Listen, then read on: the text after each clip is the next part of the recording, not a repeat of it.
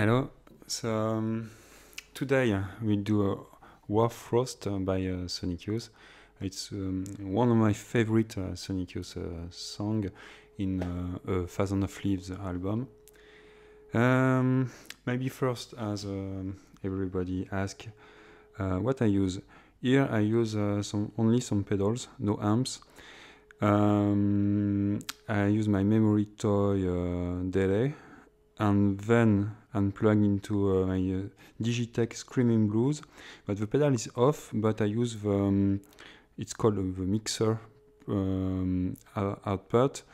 It's a kind of amp simulation, so it's very nice simulation. It simulates a clean amp, love it. And then I'm plugged into my digiverb digital reverb, and then in my looper I use a T-Rex looper. It's very handy because it has two switches, one for stop and play. So it's easier in the song to just push one button to stop it or play again than before I had the Tuto looper and you need to double click to stop the pedal. So when you still playing, double click is not very natural. So now the first I will explain you the things, because why I did Sonic Youth in standard tuning is much more to understand their voicing, because it's nice to tune in alternative tuning and figure out some positions. It's very cool, but I like to do sometimes things in standard tuning to see why it sounds like this. So first, the song, you've got the first riff. Here it's just a D and a F, so it's a D minor, because F is the minor third of the D. So that's possible to do like this too.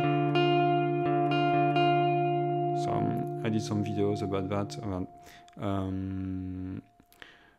about not 2 or 3 notes chords sounds better, and it's nice to have 2 notes, but very like the root, it's an octave lower than half a top note.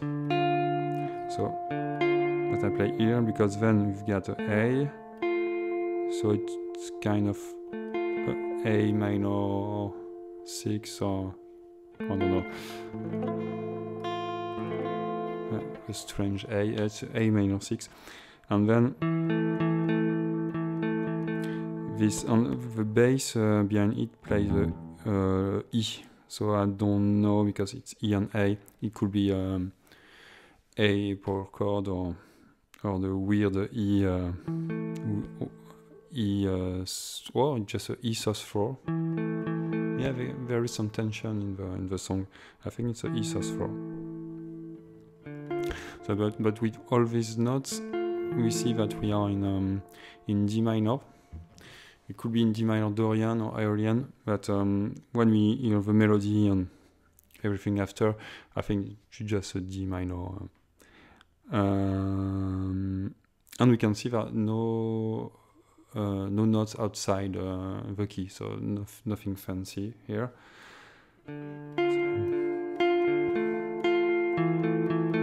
Then the bass line, D, A, and E.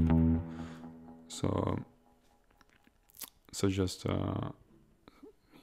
easy things, but sounds really nice. It's amazing with Sonic Youth how they sounds with at the end is really easy. And then what I did, I used my looper and I play a kind of vocal melody, not exactly the same. I did something more guitaristic or more bluesy maybe, because it's really fun, and it sounds almost like the vocals, and it's a D minor scale. Just D, regular D minor scale. Start from the D and go up in the scale.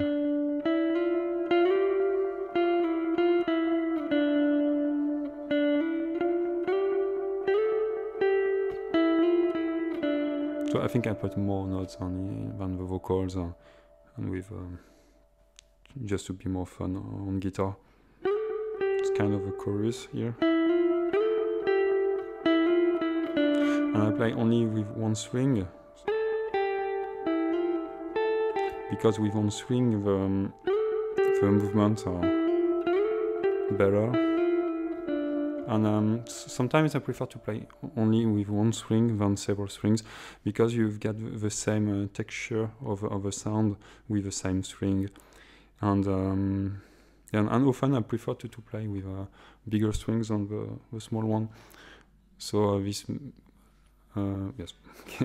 And then in the song you get a break and you go to a C, major C. So it's the 7 in the D minor key, and it's classic sonic use here, because you've got C and is a major third, and a fifth, a major 7. It's just if you don't know, I think you know your major scale. Okay, and the thing here is to keep the root, so the C, and then you can mess up with all the notes in the scale, just keeping this note. So here it's the third, or for beginners, why it's the third? Because 1, 2, 3, and 4, 5, and here's the fifth, 6, 7. So third, fifth, 7, and fifth again.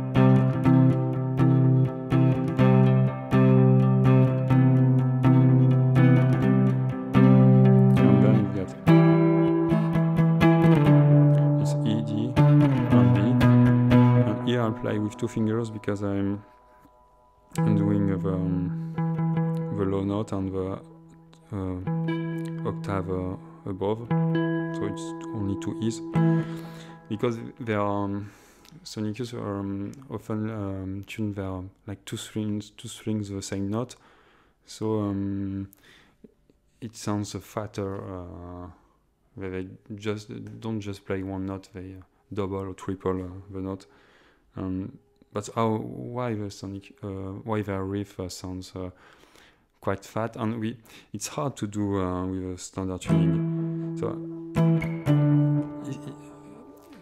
there's something I miss in the standard tuning for playing sonic use is their fat sounds with double, triple time the same note, and there are a lot of open strings. So the sound of open strings are more fat than when you fret.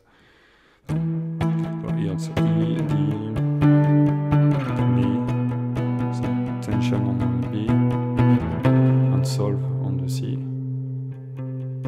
And the song can be Dorian, because if we are in D Dorian, the C is the union, so the C is the ohm. So here we kind of hear that the C is the ohm. So this song can be both. So I don't know. I say it's a D minor natural because it's the easiest thing. Okay. C sounds like ohm too. So. And then here we get another riff than the one before, with a third, fifth, and seventh. Here we play with the 6 and the 7. So sometimes when we listen to sonic use and we hear something not that we used to hear in indie pop music, it's often the 6 of a chord. So. And again the 7, and the chill side of sonic use is mostly because they use a 7th, major 7th.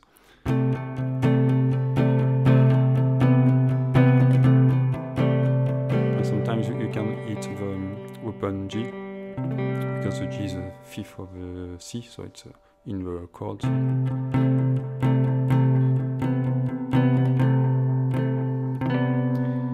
Okay. and then back to the bass, but I think it's a guitar in the song. Play that, but it's like a bass line, and then again the riff.